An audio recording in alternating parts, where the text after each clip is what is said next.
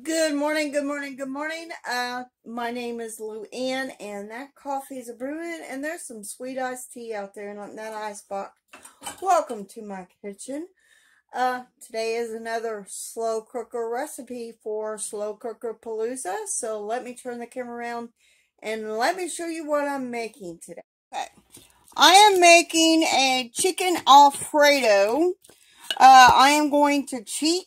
I am using my deboned rabbit in this recipe. And the next step, it calls for chicken breast, but I'm using what I have on hand. The first thing we need to do is to sprinkle with onion powder with our chicken. We're pretending like this is chicken. And I need to sprinkle with some garlic powder.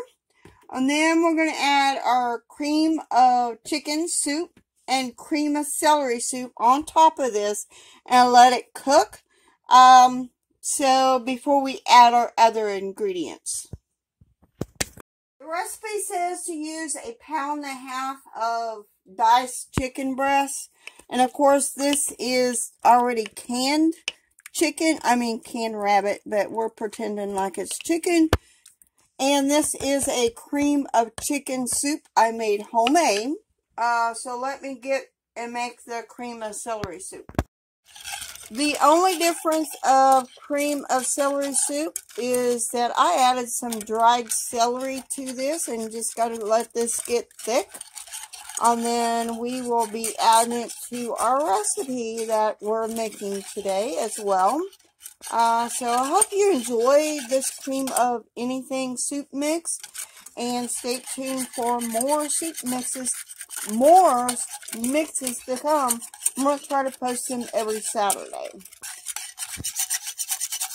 So I'm going to keep this on warm for 3 or 4 hours. I mean, the rabbit is already cooked. If the rabbit wasn't cooked, it would have been fine, but I'm just going to keep it warm.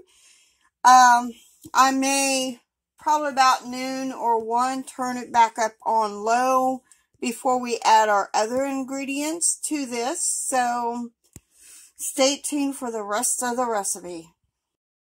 It says in the recipe to add 4 ounces of cubed American cheese. I got cheddar cheese. And I'm going to add a little bit more than 4 ounces. I do have a little bit of Parmesan cheese in here as well. And you've got to let this cook on low until the cheese is melted.